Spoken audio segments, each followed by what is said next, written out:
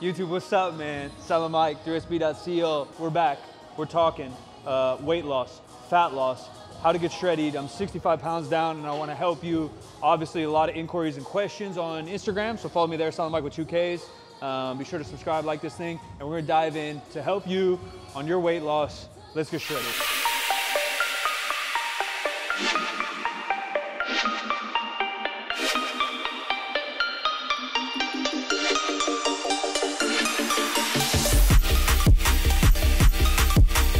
During this cut, were you tracking? So a lot of questions like carnivore diet, keto diet, fat loss pill, what's the secret? Did you just track protein? I've talked about it a little bit before, but basically in the beginning, I was just trying to get in the routine of eating more whole foods and cooking more. So we gotta build habits over time, step by step. And one, you gotta be self-aware enough to know that you're not overloading yourself. So if you're DoorDashing McDonald's every day and eating taquitos from 7-Eleven, and now you're trying to go straight to like a professional bodybuilding diet where you're tracking every grain of rice, that's a big commitment and a big jump. What I just started to do is like, all right, I'm no longer gonna DoorDash. I'm gonna drink more water. 2 basic rules. I'll do that for 4 to 8 weeks and build that habit over time. Then we started to dive in, and long answer short is, yeah, I tracked everything. I weighed, measured, and tracked every meal. But then once you start to find a flow, depending on how strict your goals are, if you're eating the same meals every day, you don't have to measure, or you don't have to track every single thing, you just measure, right? I know how much Greek yogurt I'm gonna eat for dessert, how many berries I'm gonna weigh out. But yes, I measured and tracked every single thing meticulously for weeks to build into that habit.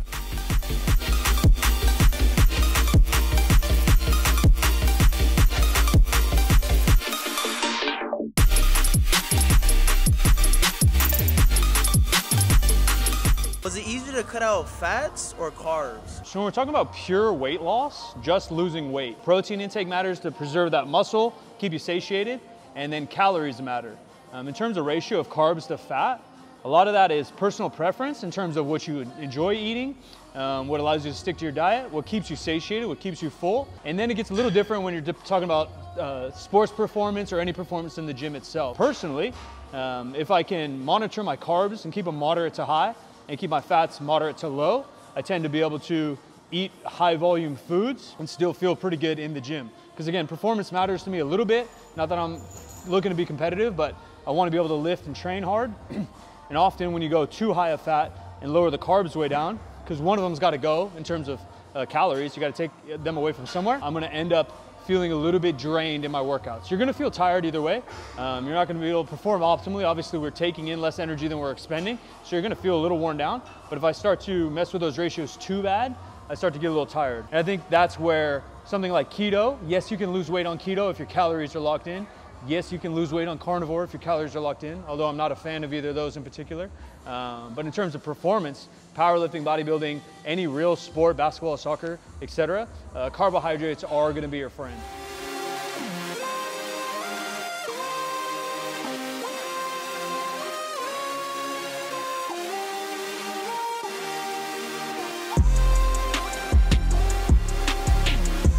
This isn't really a question or like a comment. People just didn't know you had so much aesthetic under those goddamn oversized tees. I don't know what it is, but like, I think the reason people join the fitness industry is always different.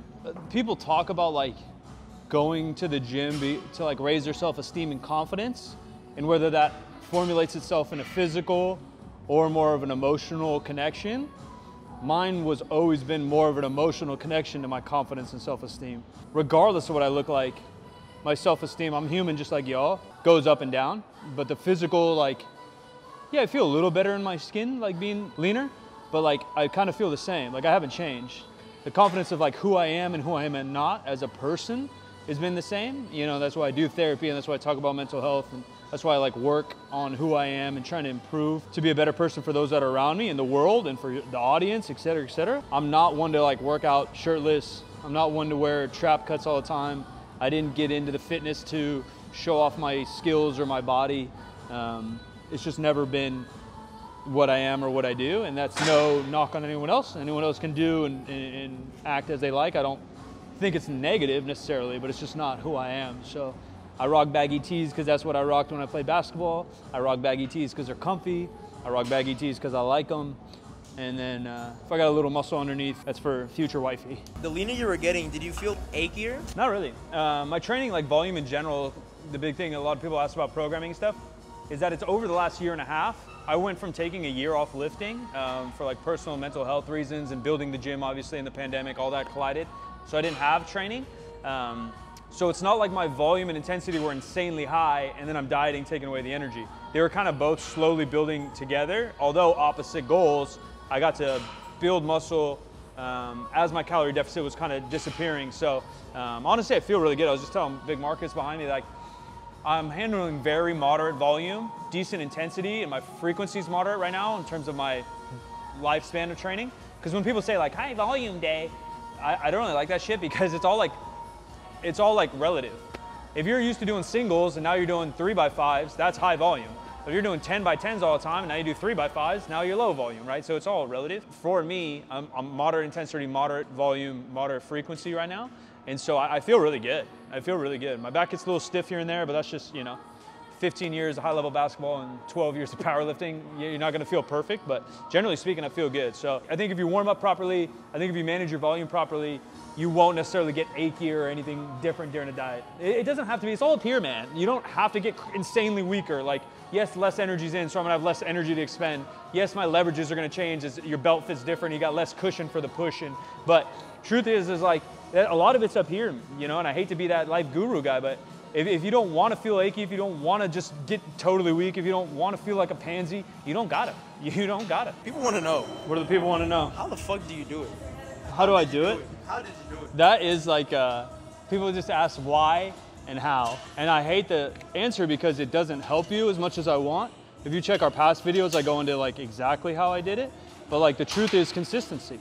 You don't make any excuses. I hate to like contradict myself because I don't like to be the tough guy because I don't think it's a tough thing and I don't think it's a motivational life coach thing, but like I didn't eat cake on my birthday. We didn't go out for dinner on my birthday. I cooked at home with my mother on my birthday. So like, do you have to make small sacrifices to stay consistent? Yeah. I didn't drink alcohol for 8 months. You know, there are things that need to be sacrificed to reach your goals. And at the end of the day, it's what decision are you gonna make and which one's harder for you? Is it that hard to say no to a beer to a buddy? Or is it that hard to say no to your goals? Because as soon as you say yes to that beer, you're saying no to your goals. And for me, that's easy. It's easy to lock in my goals. Other people ask like, what was the hardest part and all these things. Like, truth is it wasn't. Like, it's hard to be consistent, but all you have to do is show up. You don't need 10 out of 10 to be perfect. You need like a 7 out of 10 effort every single day, 7 out of 10 consistency every single day for years, not for weeks, for years. You can, you know, it takes years to gain muscle. It takes years to gain strength. It only takes a couple weeks to burn fat. So the why and the how did I do it? I just tracked my food and I was locked in. You lock it in, you put that bitch on autopilot, you put it on cruise control and you let it rock. They asked for the full day eating. I think we can do it now. I do worry about us getting yelled at a grocery store, but I guess we can risk it. I'm just awkward and I don't like to piss people off. We could call ahead and maybe see if it's cool. Sometimes they just get weird, but we could definitely do like a grocery haul, full day of eating combo. You guys aren't gonna be impressed. It's not exciting, but maybe it'll lend you some ideas. I'm also not like a chef, so I'm not whipping out these pizzas and shit. I'm eating some basic boy stuff, you know, beef, Greek yogurt, veggies, fruit, protein bar. That's literally all I eat every day, water. My new bop is Liquid Death Mango. Hits. Liquid Death Mango hits. I like a little bubbly, obviously hydration, but things are basic. So we will try to do one for you. Be sure to subscribe, stick around. We'll do a full day of eating, but don't expect fucking Bam, what's his name? Bam? Emerald. Yeah. Don't expect Emerald. You rather have big calves or big goddamn ding dong? I think there's diminishing returns on both. I don't know where my cock stands. I don't really like meat gaze or meat compare often, but I'd imagine that if your cock's that big, it's gonna be an inconvenience. It's kind of like your dumper. Like, yeah, my ass is nice and it's a good accessory and it fills out my shorts. But if your ass is too big, it's probably uncomfortable. I'm in like pretty proportion, I think, from top to bottom. You've seen the statue of, is it David? Or statue of whoever? And his pee-pee looks a little small. I don't want to judge another man, but he could probably use a little bit extra. If it's too big. Or he's a grower, not a chef. I guess they've never really made a statue fully erect. It'd probably be awkward, so you don't really know. what he's doing. And like you've seen the visuals, we've seen the visuals where they're like sculpting it and the person's actually standing there for like 8 hours, like 3 days in a row. It's probably hard to stay erect before Cialis was a thing back then. I don't know, dude, my calves look good. They're kind of veiny. That's not bad, right? I haven't done calves ever. Not once in my life. So maybe David was a grower. I'm sorry to judge him based on what he showed us. Maybe it was a cool breeze out when they were doing it. That's also possible. Maybe he took a cold shower because they probably didn't have water heaters in ancient Rome either. Not to sound like an egotistical guy, but I'm pretty happy with both my man stuff and my calves at this point in time.